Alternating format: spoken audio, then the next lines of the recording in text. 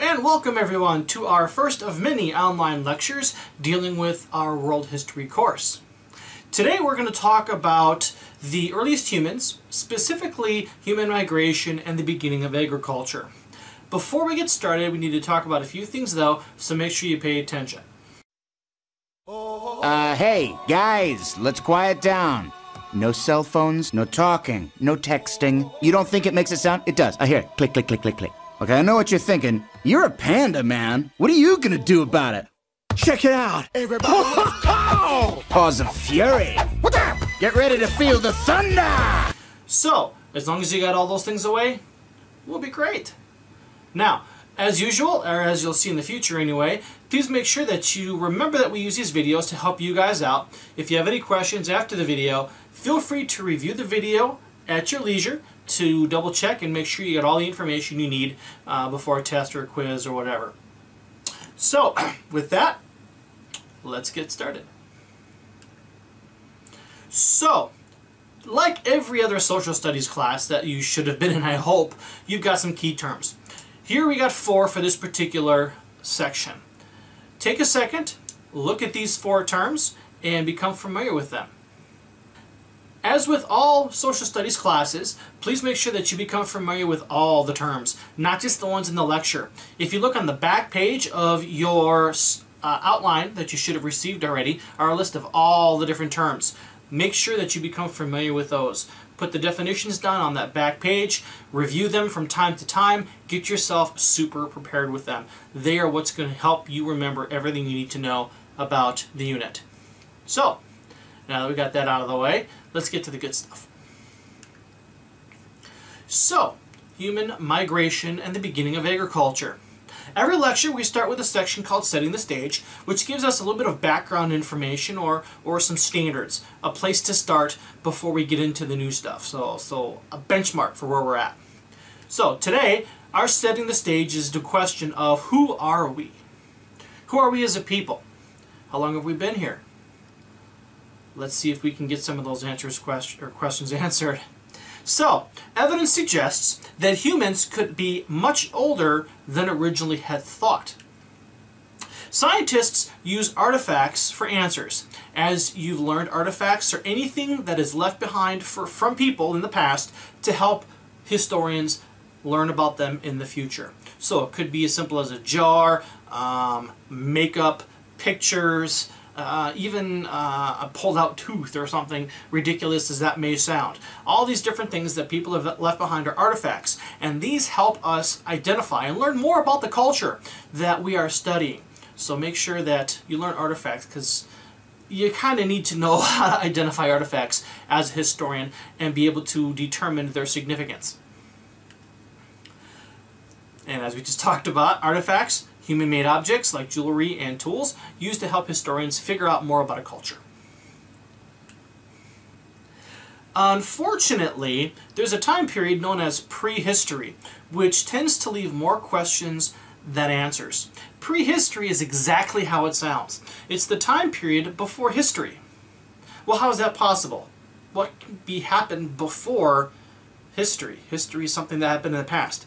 Well, prehistory is actually a time period that refers to when things happened but nobody wrote them down. There's really no documentation, no pictures, or nothing like that to really give us an indicator of what it was like for a people to be around during a certain period of time. So when you're looking back way at the caveman areas, maybe even before then, we know that people existed in some form, but we don't know about them. They haven't told us. They haven't given us some sort of written account. So this is the time period of prehistory.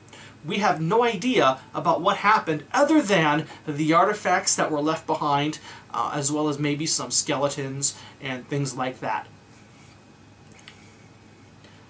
And again, like I said, prehistory before the invention of writing. Much more simpler than what I just said, I think. Alright, moving on with our setting the stage.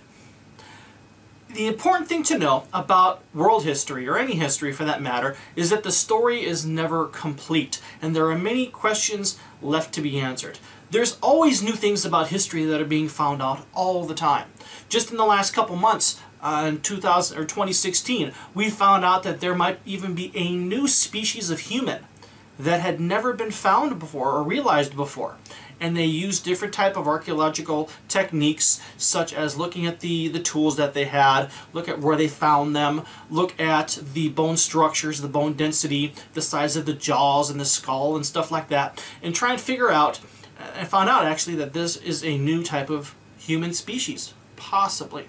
So the story is never complete. They're always finding new stuff. And that's the important thing to realize with any history, particularly about prehistory, because we know so little about it, and the little things that we learn, the little new things that we learn, is a big deal, because it just helps us fill in the blanks of those things we don't know. Now, when we go way, way, way back, like way back, there are two prevailing ideas on how life on Earth started. Okay? You may know of them already. The first, creationism. The idea that some sort of higher power put humans on Earth. God, Allah, Brahma from Hinduism, whatever. Okay? Somebody had some idea and made it happen as far as human on Earth. That's creationism.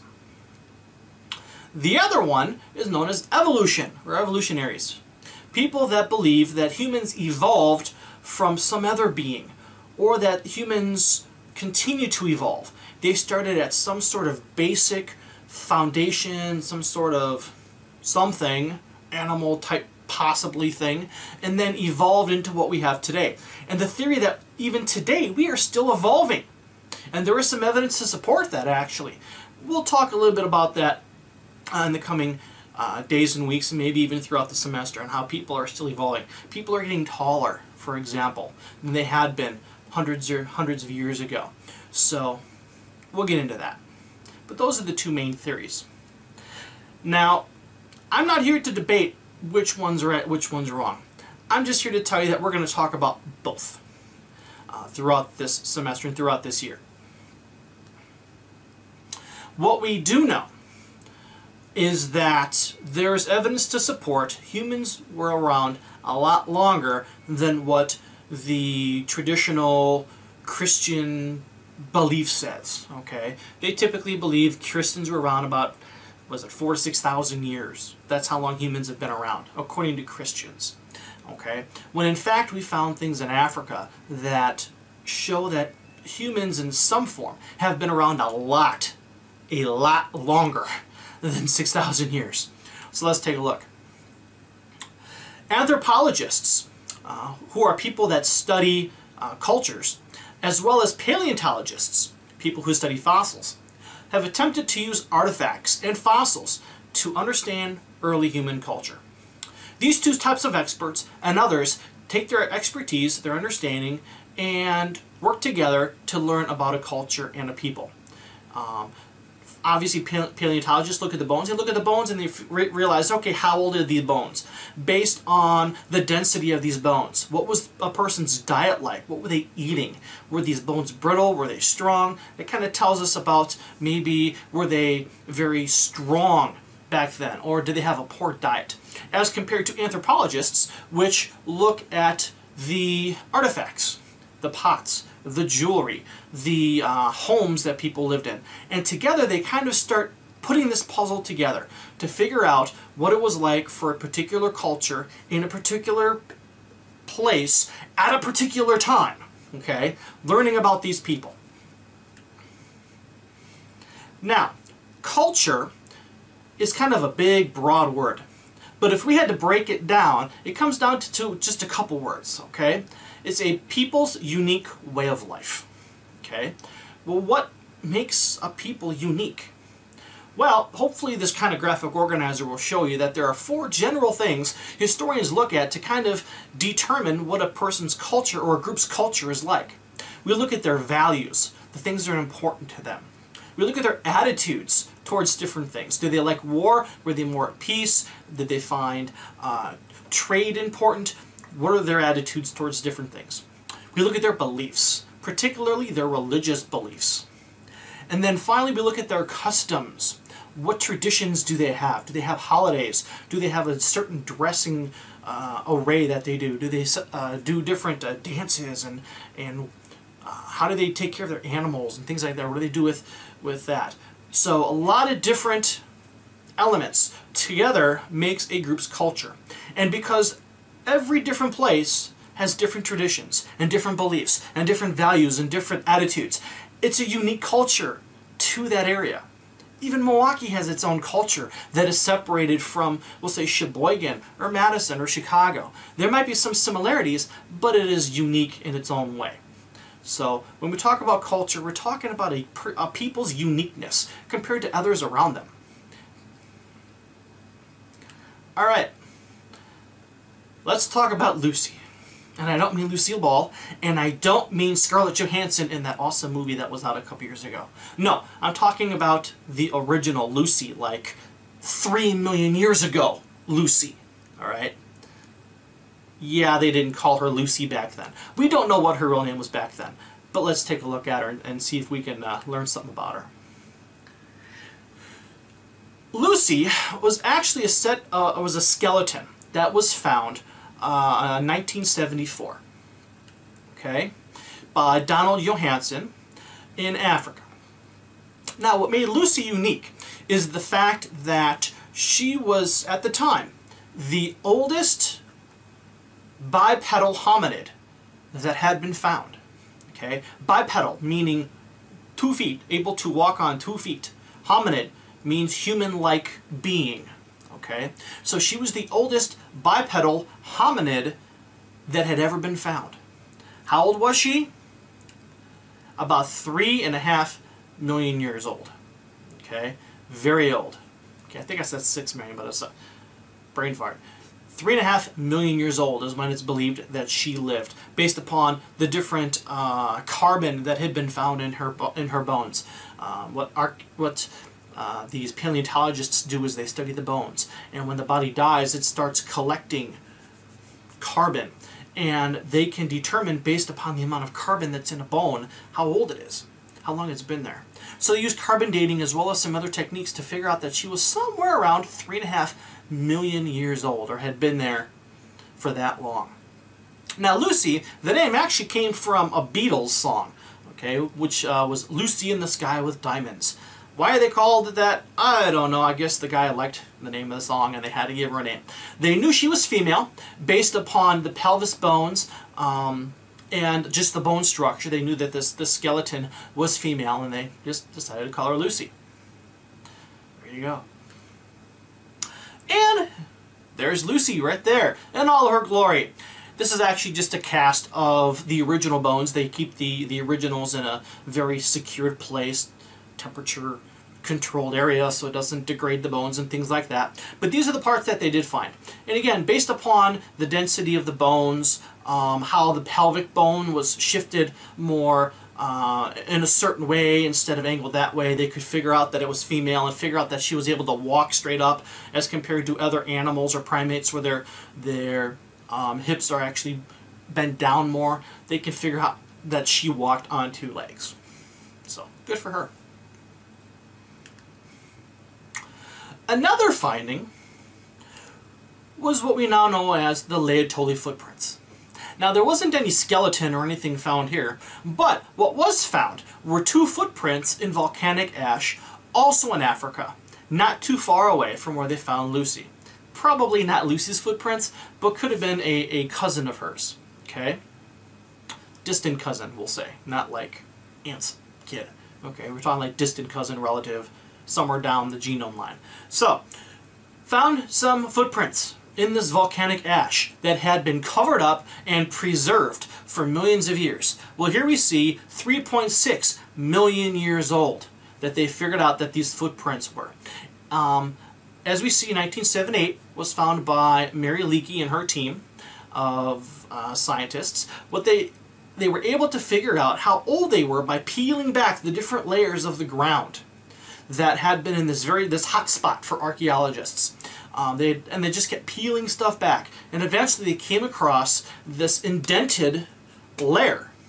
And the more layers they pull off, they know how old a layer is, based on how thick it is, how dense it is, what type of rock it is, things like that. So they're able to peel back these different layers, and however many layers they peeled back, they were able to find these footprints and realize, oh, we're on like the 5th layer. That's about 3.6 million years ago. Okay, what makes this interesting of a find is that not only did it find a pair of feet indicating bipedal, but they found 2 pairs of feet side by side going in the same direction. And actually one of the pairs of feet, they actually show like the person stopped and turned based upon the footprint, and then turned back and continued walking, indicating that one of those people actually stopped and turned around to look behind them. Who knows what was going on. We don't know if it was male or female, but what this does show us is, again, that back then that there was some sort of hominid that could walk on 2 feet, and that they were social. Okay, that there was some sort of social gathering between these 2 of them. They're male and female. We don't know, but it certainly adds another piece to the puzzle on trying to understand what it might have been like for people way back, millions of years ago, from the time that we know some sort of hominids existed. And here is a molding or a cast of the footprints, and you can kind of see them kind of walking away as they go.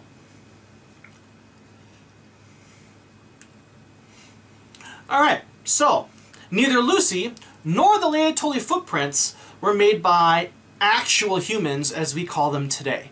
Okay, humans back then were most definitely not the same as humans today. You can kind of get a sampling of the pictures here at the bottom. Humans may have looked something like this. There's different beliefs, there's different theories on what primitive hominids looked like, but in any case, what we see as humans today is definitely not how it was back then. Okay? Other beings, such as Cro-Magones, Homo erectus, and Neanderthals, walked on Earth way before we did. Okay? These were different species of hominids. If you're trying to figure out, what do you mean, species? There's more than one human species? Yes, there was more than one type of hominid or human species. Okay? Now think of it this way. How many different kinds of felines are there in the world today? When I say felines, I mean cats. Okay? Not just your domestic house cat. I'm talking about lions, tigers, pumas, cheetahs. Okay? Those kinds of cats. Okay? They're all types of cats, but they're different. Okay? Some are taller, some are shorter, some are short-haired, some are different predatory instincts. They all have some sort of similarity, but they're still different. Well, it's the same for humans. The only main difference is that most of these different species of humans, or hominids, did not live during the same period of time. Some died off, some evolved, so on and so forth. Currently, the only human species that is around is our species. Okay? Which is the Homo sapiens, which we'll talk about in the next slide. But what's important to know is that there is really no link that we have found definitively that says these really old species of hominids relates to us genetically. Okay? Depending on who you talk to, depending on the scientist, they're starting to find DNA evidence to support that maybe there's some stray genetic similarities, maybe some of these different hominids intermingled, creating new types of hominids and new types of species by breeding differently or whatever. None of us were there. Okay? But as science continues to evolve and become better, so does our understanding of history. So once we get more science, more research, more understanding, we're able to research this old stuff and come up with new findings. So it's kind of exciting stuff. Alright, now that we're done with talking about these hominids and how old they are, now we're going to talk about them migrating and getting out of Africa. Okay? So, that's basically what this chart does. If you take a look and follow all the arrows, you can see that they actually end back in Central Eastern Africa. Okay? What we know is that somewhere about 150,000 years ago, okay, so recent history when you look at millions of years, like Lucy, 3.6 million, as compared to only 100,000 years ago, okay, they started leaving Africa. They started getting out, spreading their wings, moving around. Why? Well, there's some reasons why we think why. Let's take a look at that. So, humans, as I mentioned before, such as ourselves, are known as Homo sapiens, which means wise men due to our brain size. When you look back at all the different hominids that they found out that the current brain size of our noggin is the biggest of all of them in general, which means big head, big brain, we must be smarter. Makes sense, right? So that's where we get the name Homo sapien, or wise men. Eventually, Homo erectus, or humans who could stand up, and Homo sapiens, which are what we are today, decided to migrate out of Africa. So here we're getting the suggestion that around 100 to 150,000 years ago, Homo sapiens started evolving similarly to what we see today in some way. Early humans were nomads. Simply put, they moved around. They were mobile people. They'd move from place to place, foraging, searching for new types of food to survive. Okay? They didn't know how to farm. They pretty much just moved where the food went. Okay? They were also hunter-gatherers. Okay? They would hunt for their food, get their meat. They would gather whatever berries or fruit they could find from wherever they are. And that's how they survived. And there we go. Hunter-gatherers would collect the food supply by hunting animals and collecting food from plants. I just said that. So, estimates show them leaving somewhere between 100,000 to 150, so we'll just break it even and say 125. Somewhere around this time period, they started leaving Africa. Alright, so, looking back at that map, we're not going to slide back, but if you follow that map, you can see that early humans, Homo sapiens, settled Europe around 33,000 years ago. They got to China about 67,000 years ago. Australia, 38,000 years ago. North America, only 12,000 years ago. And South America, somewhere between 12 and 33,000 years ago. How we know this is based on a multitude of reasons. Primarily, it's because of the artifacts that have been left behind. Very similar artifacts, very similar technology that had been used from one place to the next, and then we start seeing that stuff, the tools evolve into something new. And again, something newer after that. So we're able to kind of see a trail of these tools getting better and more efficient, or not, whatever the case may be, so we can kind of follow a trail of where these people went and how long it was ago that they used these tools. Again, they use also whatever bones or skeletons they found. They use carbon-14 to try and figure out the density of the bones, again, like we talked about. But using artifacts, they're able to trace back how old somebody was who lived there during that time using that tool or using that pot or had that doll or whatever the case may be. This also shows, because of the tools that they used, that humans started using technology, applying knowledge to create tools and inventions to meet their needs. That's what technology is. It's not using a computer by flipping on a power switch, okay? Technology is simply coming up and creating something to help them with a need.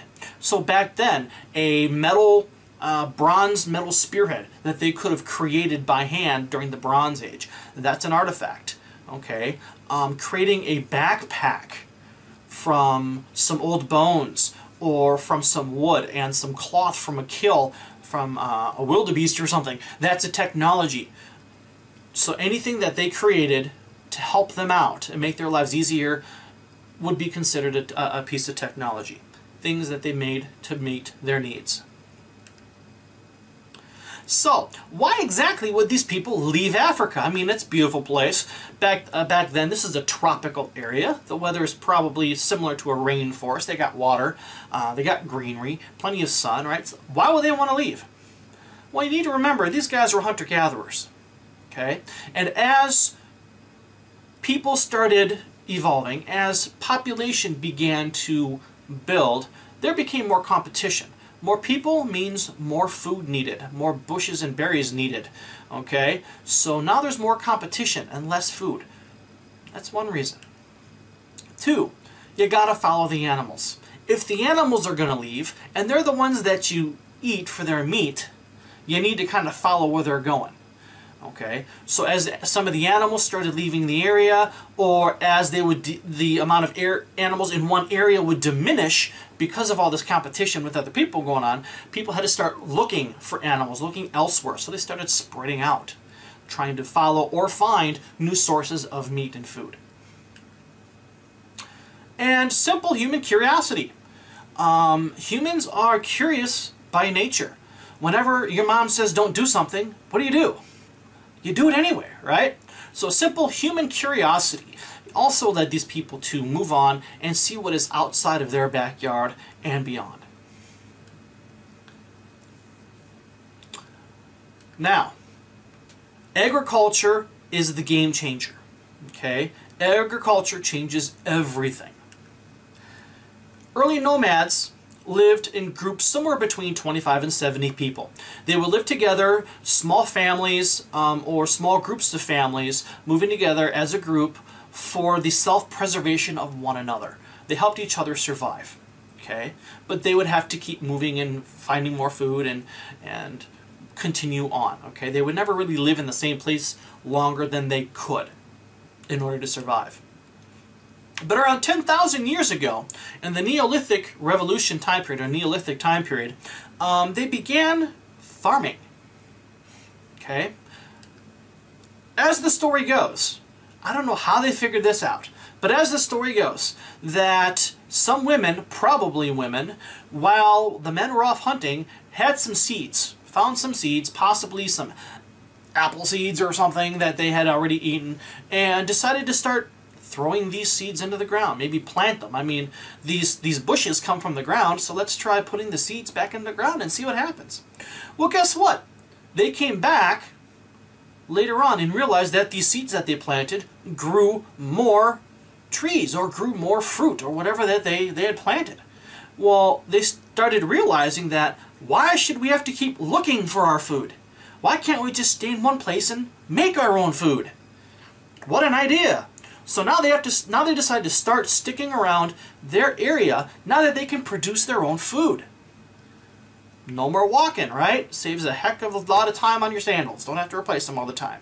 So, seeds, agriculture, farming. It's the new thing during the Neolithic time period, also known as the Neolithic Revolution.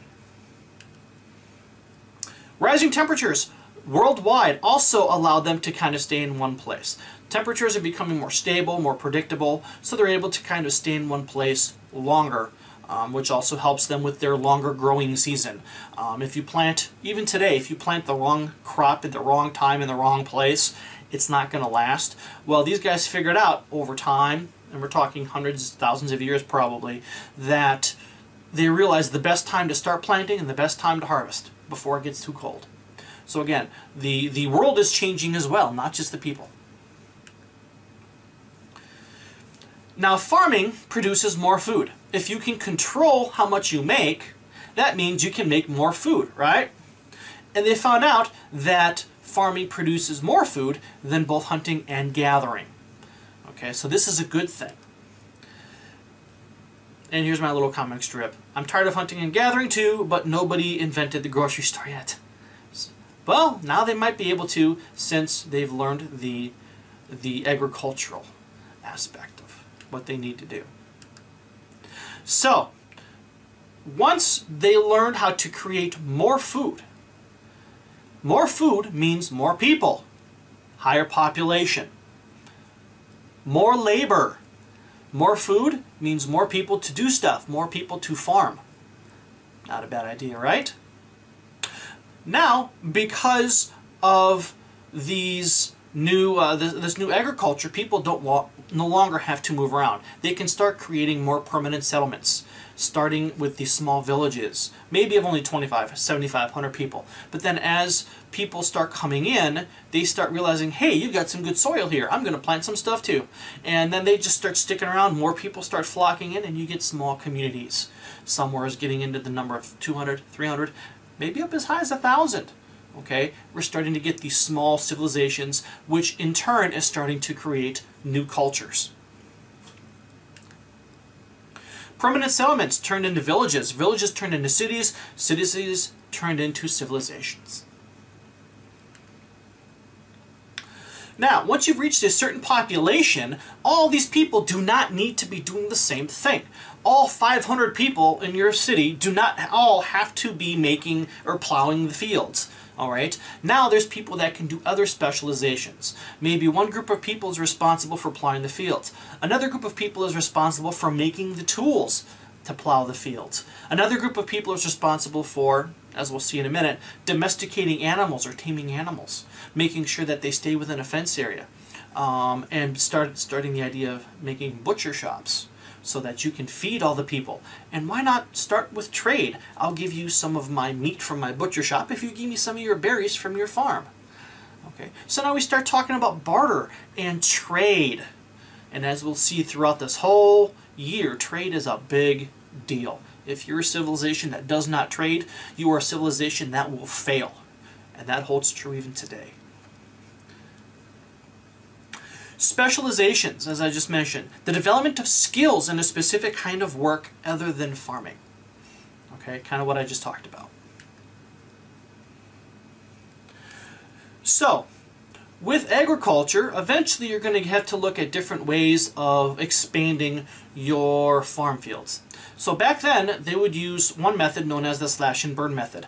If your city is getting too big and you're running out of space, you got trees, well now you got to get rid of these trees to make more room for your farm. So they would use this slash and burn method. It's exactly how it sounds. They'd cut down the trees and they'd burn what's left, okay, putting it into ash. Now, this ash would create nutrients into the ground, allowing them to help some of the plants grow better. Problem is, and we even have this today in some countries, that if you overproduce a type of food or vegetable or something on one plot of land, that area is going to die of nutrients. So sometimes these people would wear out the farm fields and stuff like that. But again, we're not going to get into all the specifics on that. But the important thing to know is there's a slash and burn. They would burn and slash the land to make more room for more agriculture, so more people could farm and more people could survive in that particular city. And as I mentioned, domestication of animals. Why go hunting for animals when you can just go out in the backyard, open up the gate where all your cows are, and slaughter one, and now you got meat for the next 2 weeks, or however long you need, right? Sounds like a plan to me. Now you can farm right outside your door. Now you can raise your own sheep, raise your own goats, raise your own cows on the other side. You got milk, you got food, you got all that stuff. And you don't even have to leave your yard. Sounds like a good thing to me. Now we don't have to worry about walking so far. So, main thing to remember is, all the stuff that I talk about did not happen overnight. It took a period of hundreds to thousands of years for all these different new technologies and new advancements and new way of thinking to evolve. Okay, so the idea of domestication of animals, planting food, starting of these civilizations and these cultures took hundreds to thousands of years. Did not happen overnight. Make sure you know that, because it just sounds, because this is such a quick lecture, it sounds like it happened overnight. Didn't happen that way. Hundreds to thousands of years for these things to develop and get better, for them to be able to use it the way that, similarly to the way we use it today. Alright, so we are done with this lecture today, which is awesome. However, coming up in our next lecture, we're going to be talking about some of the old civilizations. Now that we've learned about who these people are, let's talk about where they lived and why they chose where they lived.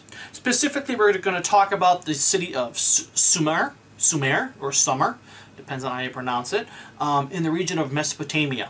Also, in the region that we call the Fertile Crescent. So, with that, I am done. I'm sure you're thankful for that. This was the first of many lectures we're coming up on for this year, and I hope you enjoyed it. If you do have any questions, please make sure you contact me whenever you need to, or review the video to help you prepare for a test or quiz. And with that, I'm out. Have a great day, and we'll see you next time.